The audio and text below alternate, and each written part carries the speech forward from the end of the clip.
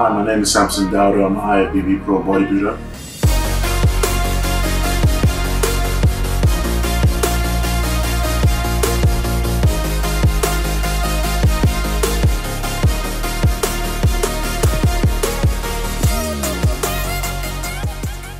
I'm here with my partner and coach, Milena. And today I just want to tell you a bit about myself and tell you about my history and what the road has been for us to get to this point that we are right now. I was born in Nigeria and I moved to the UK when I was a teenager. My life is, I've always been into sports. It first started off for me, I played football out in the street. As the older we got, we started playing basketball. And then when I go through my teenage years and go into my 20s, I got introduced to playing rugby for my local rugby club. And it was always a sport that I just felt really passionate about, and I loved the whole excitement and everything about the sport. Because I wanted to be really successful at that, I started going to the gym. And from that point on, it just sort of graduated, and where I met my partner over in the gym, it just kind of graduated from that point on, and before you know, it was something else, and it got to the point of us starting off actually playing, thinking about getting on stage and doing a bodybuilding show. So on an average day, basically, I work a full-time job in construction.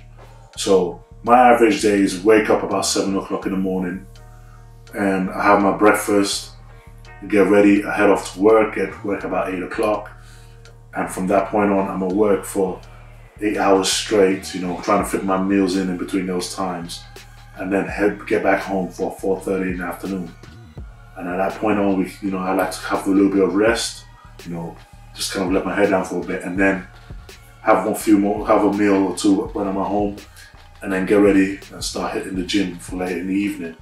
And that's one of the things, that idea of actually resting up to then go to the gym with that much more energy to then go as hard after a long day at work. We've normally finished the gym quite late. We normally finish about 10:30 or 10 o'clock in the evening. We get home, I have my dinner, and off to sleep to start the next day, same thing again. And we do that 5 days a week. For me, it all started in 2014 when I truly actually decided, okay, you know what, this is a sport I wanted to do. Even though I was being convinced by a lot of people at the time to keep bodybuilding a go because they sort of saw my potential and saw what I could do, it was my partner that finally came into me and actually gave me that go-ahead to actually truly feel like it was something I could do. So when we met up, it was just a simple fact of we both trained in the same gym. We both just kind of started training with each other from that point on, now say hello, and just kind of went from that point on. And when she talked me into the whole idea of it, for me, it was just a big no-no, because bodybuilding, I never saw anything out of bodybuilding that would ever be something I would be doing. It just felt like a big blasé sport I didn't know anything about. So we kind of decided, yeah, we really did want to go to it. So we started training towards that. And our first show was basically, I think it was April 2014, Hercules Olympia. And we just kind of just went out here half-assed really, because we didn't really know much about the sport. All we did is we had to do all our research ourselves. We had to go through everything ourselves. And learn the poses, learn the whole idea of what the sport is. I mean, the whole idea of how you have to be in stage conditioning. Everything was brought to us. Basically, we had to learn all that ourselves coming through the sport. And even though we kind of had help from friends at the time, majority of the work we had to do. So going from that point is we were trying to get ready for my first show. We spent, I think it took us about 2 months first to kind of get down into conditioning. It was basically just up in the training. I remember the first time I did my prep, I didn't even do any cardio. It was just basically, we really went from obviously being just a simple gym going person to actually saying, okay, train fully as a competitive athlete. So for me, it just kind of was the drive and the target I needed to kind of put my foot down and actually really go for it. So we went through everything. Did our first show, Hercules over in 2014. We did the first timers class, which we won early that morning. And then we got asked to then come in with the heavyweights at the end of the night. And we kind of, got into that one and we won that as well. And that was basically it for me. From that point on, I was just completely in love with the whole sport. I actually saw what putting in hard work can actually bring, where before, when I was playing all the team sport, it was always that idea that you could be the best player on the field, but if your team loses, we all lose. And then I came to a sports where it was basically a little bit more selfish, and it's all about yourself and your effort. And whatever you put in is what you reap out at the end of it, you know. So for me, it was a whole different idea and a whole different dimension, something I really enjoyed, because I knew I was hardworking, I knew I was driven, I knew what I was capable of achieving. And I just felt like, okay, this was definitely sport for me from that point, and it was something that I really wanted to strive at. So we kind of went from there, went from show to show throughout the 2014 year and 2015, winning as many shows as we could. We had Hercules Olympia, the Mr. Hampshire, went on to the WABA World Championship, placing seconds over there.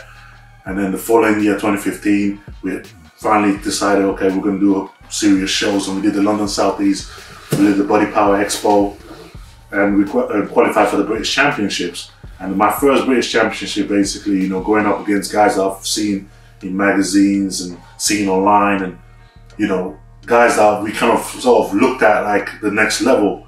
It was basically the first time we're going up against them. And it was a bit kind of daunting at the time, but when we did our first British Championship and placing third in our first ever British, that was such a big deal at the time. I mean, I didn't see it at the time, I didn't see it like that at the time, because it just felt like, yeah, I wanted to win the show, but coming in as your first British as an underdog and then placing third, I suppose it was a good thing to work home with, and that's what sort of what it was. So we kind of felt proud about what our accomplishment was at the time. So from that point on, we actually thought, you know, we actually do have a future in this sport. It wasn't just a hobby anymore. It was something where you could be professional. You could take it all the way in, you know. So we thought, okay, it's time for us to actually truly step it up and take it seriously and actually go all the way and see how far we can push it. So when 2015 year came in, it was the idea of we wanted to win the British. We wanted to make that our main show of focus in that year, that 2016. Yeah, it was going to be our main show that year, is to win the British Championships, and it was one thing that we really wanted to focus on. So we took the whole year off and just concentrate on just that one show. And when we went through the whole prep and the whole process of off-season and everything is, and we came into that show, and it was, and placed fourth in that show, which was kind of like it was a big hit, and it was one of the first hit I ever received from the sport that really did hurt. Because it was like, we come into a show where we placed third the previous year to come back this following year, and then we knocked back down one more placing. And it wasn't, you know, that was the first time I sort of got that feeling of, okay, no matter how hard you work, you have to kind of push even further than what you've already done so far. So going in, fast forward into 2017, it was the idea of, okay, we have to do as many shows as it takes us to kind of win our pro card. So we went straight in, first we did the Arnold Classic in Barcelona. We came fifth in a big lineup of 20-something guys, all top guys from different countries. And then we went off and then we did the British Championships, planning on winning that and placing just second in that show. So for me, it was like, okay, right, last straw. The week after that, we basically flew out to Italy to do the Diamond Cup Italy. You know, one last chance to win everything, to finally get this, what we've been working on for so long. So we flew out to Italy the following weekend, competed at the Diamond Cup Italy, and then we won that, won our class, and then took home the overall. So for us, that was the moment, you know, where we finally won everything and we got our pro card. And it was seriously one of the overwhelming moments of our career, and one of the biggest wins we've had to that point. Throughout the first few years of doing the show and getting through the amateur ranks, it was just me and Mel and my good friend Chris Jones, and amongst all of us, he was the one I knew the most about bodybuilding, because he was doing it way before we even kind of knew anything about it. So when we were looking for advice and everything, we went to him, and he was kind of my guardian. He's kind of guided me through the whole sport and everything else, and guided me through the whole idea of training and nutrition to the point at that time to kind of get us through where we were. So when we then won our pro card and we were trying to step things up to the next level and do our first pro show, we basically did it for the first time, went off to do it by ourselves. So, you know, through the whole off-season, that period of 2018, trying to work for our first pro show, which was going to be EVLS Prague, it was just a process of, okay, how much can we improve from looking like an amateur physique to actually looking like a pro one? So coming into the 2018 year, we really had to dig deep, and what we were working on was just trying to bring my physique to the next level. So we're stepping into our first pro show, and we knew how good you have to be a pro in the IFBB. And for us, it was time for us to kind of really step things up. So we started working together just by ourselves and trying to kind of bring our best package to the 2018 stage, which our first show was IFBB Prague, which was sort of like towards the ending of the year. And because it was literally the first show after the Olympia, we knew we were going up against the guys that were just, coming off the Olympia stage, and we were going up against the best. So it gave us a good gauge of what we needed to work on. So what we basically kind of pushed through was... Yeah, everything really. The training was more intense. Everything was on point. We didn't even miss one training session. Food, the dieting, we took it to another level. And his whole drive through the whole, probably 4 months before the show, it was that he had to beat Roelly Winkler. That was the goal. That he had to beat Roelly Winkler. For me, because the way that it's always worked for me, basically, when going into shows and looking at a lineup, I think about it like this: who's going to be the toughest guy in the lineup? Who's most likely to win the show? Who's the best guy coming up Olympia stage that's actually in that lineup that is going to be a challenge? And then I focus all my energy and training in the idea of, okay, I got to beat the best guy, And he's always been one of way of kind of keeping me focused, keeping me driven. Is the idea of I always pick out my target and be like, okay, right, I'm working throughout my training. I'm working towards. It's not easy, but he always asks me towards the end for confirmation. Do you think I can actually beat Roelly Winkler? Bear in mind, this is his first professional pro show as a pro, and then he's asking me, do you think I can beat him? Obviously, I can't say no for the show. But at the same time, I think at the same time, what it is because it's almost like the idea of, okay, you reach for the stars, but even though you fail, you land.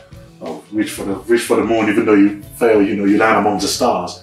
But so for me, if I reach for the best guy and I train my heart off and my ass off and do everything just to go after the best guy, even if I don't manage to beat him, I will have lifted my level up a lot higher than where it would have been if I just kind of just taking it easy and go, okay, I just want to do my best. Yeah. So for me, this has always been the idea of having a target when I come into shows, was because when I know what the best is and I'm trying to aim for that, even though if I don't get that at the end, I will end up being a lot higher than what I was. So the 2018 Prague show. It was really good. The outcome was good. 5th place. So that was high. Yeah.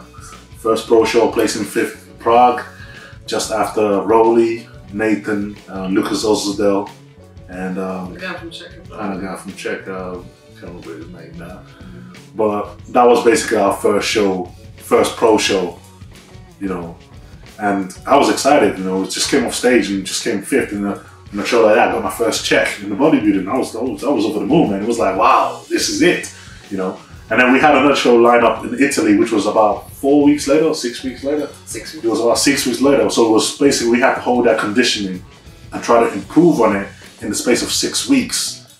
After already coming off a 13 weeks diet, and carry on going for that process for another 6 weeks. So that for me was basically the biggest, I think so far the biggest challenge I've ever gone through in a prep, was trying to hold that conditioning for basically almost half the period of a prep to kind of go into the next show.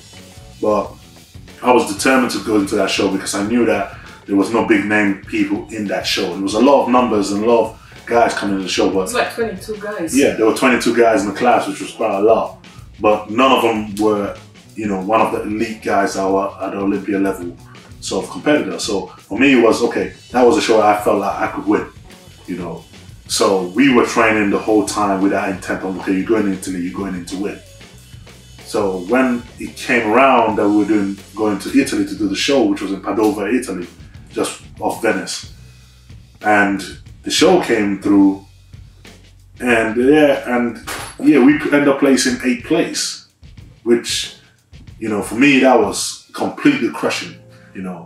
It probably wouldn't have been as bad if we didn't have such a high expectation coming off the Prague show, but because we did, it felt like really really defeating. It felt really bad. It felt really hard to take down. And we knew we brought a lot better package than we did at Prague. We knew how much better we were there. We were prior to that. So it was just kind of hard to swallow down. You were devastated, completely devastated. It took, I think Romania was 2 weeks after. Was it 2 weeks after? Mm-hmm. I think it was 2 or 3 weeks after. But I know it took a whole week of trying to actually sort of bring you back to be in the mood of getting on the stage again in Romania. It was hard. It was really hard. Yeah. So when 2 weeks after that, we sort of had a show in Romania, and it was a Wings of Strength show. And it was basically one of them shows where you're kind of coming in because you know the lineup was pretty much the same as the prior show to that, which was in Italy. So you were going up against the same guys again, more or less. And it felt like, okay, I've already brought my best to Italy and that didn't work out. So going to Romania for me was like, well, you know what, if we're ever going to experiment with something, this is it. So we intentionally came in as full as we can and not focus too much on conditioning in that show. And not focus too much on conditioning in that show.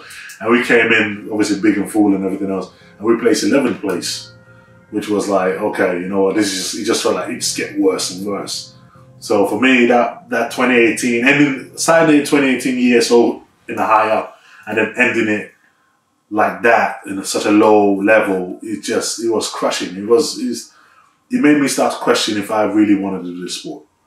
You know, it made me start to question if I actually had what it takes to really, you know, succeed in this. You know, not just kind of, you know, just be one of the the numbers that just turn up for shows, but to really do well, would it be actually something that I could achieve? So, yeah, 2018 year didn't end well. No, it didn't. It was mainly, I think after 2018 it took at least 2 months to convince him to compete again. He didn't want to do it. Mainly because of the finances, really, because he just drained us so badly competing. But you know, we managed to persuade him to step on the stage again, and he did it. So coming into 2019, you know, a whole new year, a whole new concept, and for us it was more or less like, okay, we just got to get back on stage and get out there. And my mental state was, okay, I got to find out why I love this sport in the first place.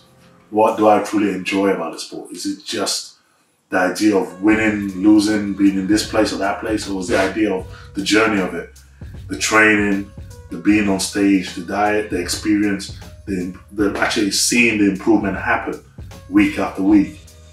That for me finally became my focus, was the idea of love the training, enjoy the sport for what it is, and sort of don't be so consumed by the idea of, oh, I gotta place this high, or I gotta be here, and I gotta be here. Just try to hold back on that and actually just let that show whatever, let the chips lie where it lies, but until then, so find your passion for the sport again. So that 2018 year, they basically said that they were gonna bring back the British Grand Prix, which was in 2019, which was going to be by the end of June 30th. So we knew that, okay, we had a few months of off-season left that we could use, and then straight into a prep. So for me, it was basically, okay, I'm going to get back to work, and I'm going to bring my absolute best and bring a much more improved package to the new year. And you did. Worked your ass off massively in the gym. Took the training in the gym to a completely new level, like never before. Food went even more up, and it worked. For me, it was basically, okay, I gotta find a way of putting down a lot more food than what I'm used to. So we started increasing, you know, we increased everything. We increased our protein, we increased our carbs. What we did, we worked with a coach for a bit, just for the off season, didn't we? Yeah. And he sort of like got you to eat more food in a good way. There was a very, very high protein, extremely high protein. Still clean food, but very high protein, shakes post meals, and it did work because you managed to get all your meals in. So yeah, we were having, I mean, it was crazy because we were doing things like, okay, we have a meal, 20 minutes after that we have a shake. Have a meal, 20 minutes after that have a shake. I mean, even my post-workout shake had like a tub of yogurt in it, you know. And I was waking up in the middle of the night to have another shake just to make sure we get out as much calories as we could muster, how much calories my body can actually tolerate, which it actually worked, and it worked quite well actually, because the more I could push food in and push the training and push all that whole hard work and bring it all together, the more we improved and more we saw the improvements that was happening in the off season, because I've never got that big. I mean, there's a point where I was getting over 300 pounds and I've never been that big before, and it was kind of like, okay, we can see the, you know, and we can see the muscle growing, we can see the size I am there, but it was basically a concept of how much of it is actually new muscle tissue that we can actually use when it comes down to actually dieting. So, you know, for us it was like, okay, we did the whole off-season thing, it worked out great, and it came down by March time to start dieting for the show. And we basically just got on it. Massive focus on the prep, wasn't it? Huge. And then your focus changed to Nathan the Asha. So it was all about Nathan the Asha for that show. So basically, you know, as I said, I always got to pick a target when I go to every show. So as soon as we found out that Nathan was doing the British Grand Prix, guess what? That was the next, that's the guy I got to take out, you know. Okay, we're going to be the best in the UK. What he does when he picks a target, he analyzes their physics. So you'll be watching shows, you'll be looking at their pictures, you will know their strengths, you will know their weaknesses, so you analyze against yourself and says, yes, he's strong from this pose, but I think I can take him on that. So it's obsession, it becomes obsession basically. It tends to kind of work out in that way, because I obviously look at them physiques and I try to pick out my strengths over theirs and what poses I can hit better and how their personality is on stage and how I can, you know, fight against that and how I can stand and shine over that. So I watch and I study my opponents, especially when in those kind of tight circumstances, to study them as much as I can to bring my best to the stage and make sure that I have enough to stand next to them and not be overshadowed and not be pushed out from that concept. So for me, it was, okay, we're coming to the British Grand Prix. Nathan was the guy to beat. So I basically spent all my time focusing on, okay, what I got to do to beat him. So when we start going through the prep for 2019, it was basically an idea of, okay, we know we got a lot of size and we really wanted to hold on to that new size we just put on, but at the same time we couldn't jeopardize the idea of size for conditioning. So we really tried to dial it down as much as we could coming into the show. You know, we stepped up on the prep, you know, get the cardios in, you know, really pull things around. And how did it end? You placed second to Nathan. So coming to British, that year we then placed second to Nathan the Asha, which was a freaking, you know, it was a massive result for me. You know, it was the first time obviously placing that high in the pro show as well. So that was really a cool result. And then the following week, we obviously had another show lined up in Chicago. So went to Chicago Pro, and obviously the most record amount of athletes to turn up for one show on bodybuilding, with 27 bodybuilders on one stage. I mean, 27 high-level pro bodybuilders on one stage. So for me, that was like, okay, right, this is a big boy show right here. So going to Chicago, and yep, end up placing 7th at Chicago Pro, which was still, I mean, I wasn't 100% happy with it, but you were quite disappointed. Oh yeah, disappointed with it. But at the same time, you know, obviously, given the aspect of what the show is and being the first time of me competing in the States, which it was, you know, you never could complain about placing like that. It was like, okay, you know what, take it on the chin, this is what it is. So we placed 7th there, and then the weekend after that, we flew over to Vancouver, Canada to compete in the Vancouver Pro. And we ended up placing 8th place over Vancouver Pro. And that was, you know, another exciting show. First time ever in Canada, first time ever doing a show over there. So it was actually quite, you know, really enjoyed that.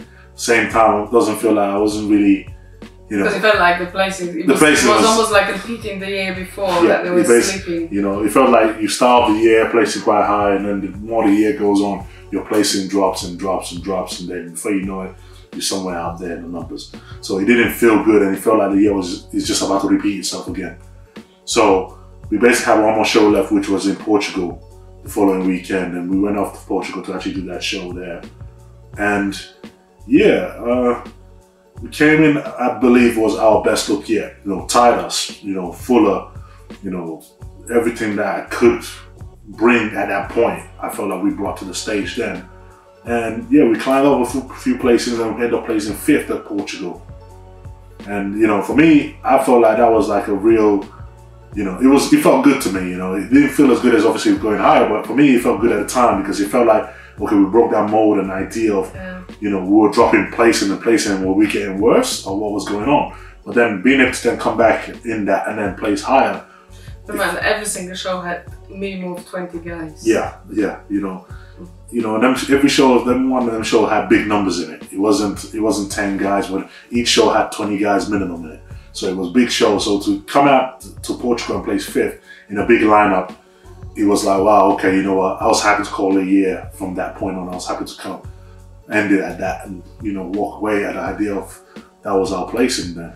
So it's been quite a challenging road, and you know, for us, it feels like, okay, it's only been quite a short time, but it felt like a lot is happening within that time. Yes. That, you know, we've been in it. I mean, we've only been bodybuilding for coming up to 5 years now, and it felt like we've kind of started off on the rocks, starting off on our own, and kind of worked through the whole process of how to improve me year after year and how to sort of raise the game year after year. And in less than 3 years, just over 3 years, I got my pro card.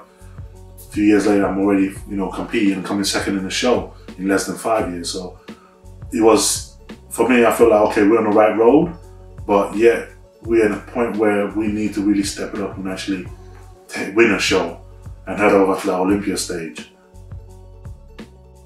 Looking to the future and looking into where the competition, where we go here from here, is looking at 2020. And we're kind of hoping and kind of, you know, trying to work towards actually doing the Arnold Classic in Ohio or the Arnold Classic in Australia, if not both of them. And looking to compete more in the earlier part of the year than obviously more of the later part. So the plan is to apply for the Arnold Classic. We have already applied. It's hard, it's very hard to get there, but we have already applied for Ohio and Australia. So that's the sort of plan. Obviously, if he gets the invite, that would be amazing. If he doesn't get the invite, then the plan is to compete early in the year, next year. So the competitive season will start probably around April. If he gets the Arnold, then it will start in March. If he doesn't, then it will be end of March, April, do a few shows. And the aim is to get the invite for the qualification for the Olympia next year. So that's the focus for next year. Yeah, for now, we just kind of, obviously, we're taking a break of coming off 4 shows this year, kind of getting our body back to a normality state. And then we know that we only got about 3 or 4 months to start really pushing, 3 or 4 months of off season to really push that muscle mass and actually try to make that improvement that we need. Well, for me is, I feel like next year we can bring even a more better package each time, because it's what we have been doing since we started bodybuilding. It's the fact that we consistently improve year after year after year, and it's significantly enough that you can see the changes from one year to the next. So I feel like, yeah, we know we can do this, and we've been doing this, and I feel like, yeah, we can do it for next year as well. And I believe that coming so close as we have this year, if we do make that improvements and come in next year even tighter than what we were, it would definitely be a game on time. It would definitely be a clean win for us, actually winning one of the shows and making it to the Olympia stage. So my goal in bodybuilding is quite a simple one, man. I want to be Mr. Olympia. I believe I have the genetic potential to do it. I believe I have the work ethic to do it. And I know there's nothing absolutely stopping me from actually achieving that. And I feel I can do it before I even turn 40, you know. And I feel like I have every potential to actually achieve that. And that's my goal, and that's what's set in stone, and I know I can do it. So, yeah, I ain't stopping for anything until I get to that. when we do have downtimes, in our downtimes, one thing that I absolutely love doing is obviously, we love the outdoors. We love sceneries, we love nature, we love actually just the whole view and being out. We love nature, we love road trips, we love going out, we love scenery, I love movies, but it's just something that we just kind of really enjoy doing. So anytime we end up having a few days kind of like free to go to do whatever we want, or a weekend even, we tend to just kind of just take road trips out to wherever we can and just have that whole exposure of being outdoors and actually checking out scenery and checking out new places. So Samson is quite well known for his stage presence, and he normally in life he's quite a shy guy, not very outspoken. When he gets on the stage, the moment he steps on the stage, he's like a completely different person. Like two different people. It's contrasts from being this shy guy, not really talking much, to completely dominating the stage, absolutely dominating. He was born on the stage. He's quite well known for his posing, probably one of the best posers in the world right now, if not the best poser in the world right now, I would say. His posing routines are something else. It's like going back to the 90s when them guys were putting proper posing routines.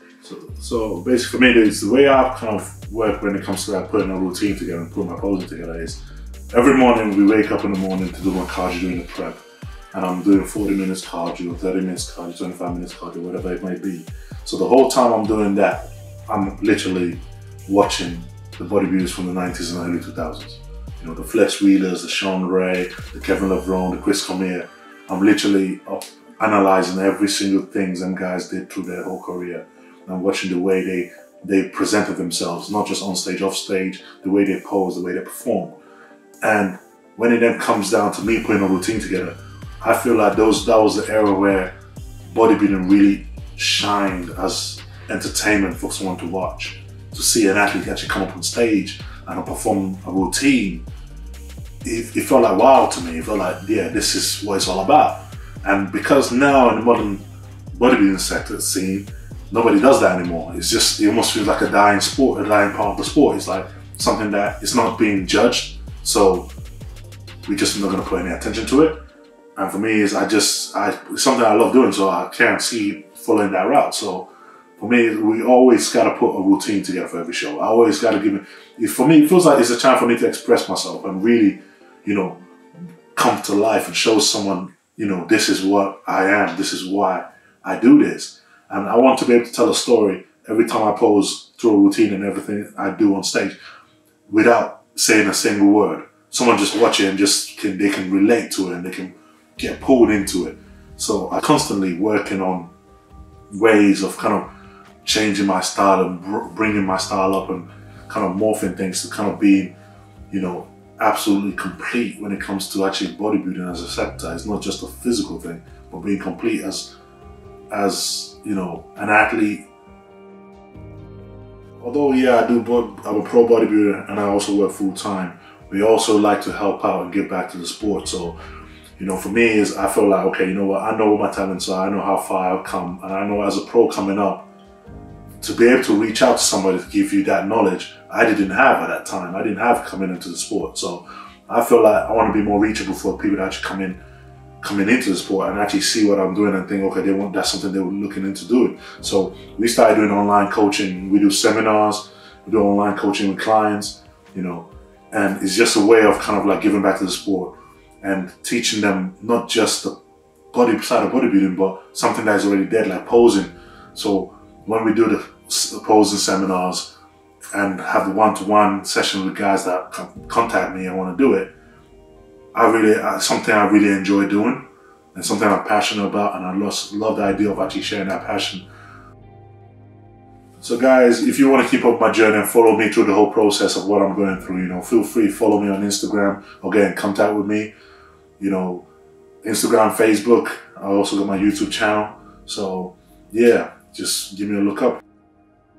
So thank you guys for watching, and this is just a short brief story of my life and what we've been through so far, and looking into the 2020 year and what the challenges are we're going to face coming forward, and hopefully, you know, you see me in the Olympia stage next year.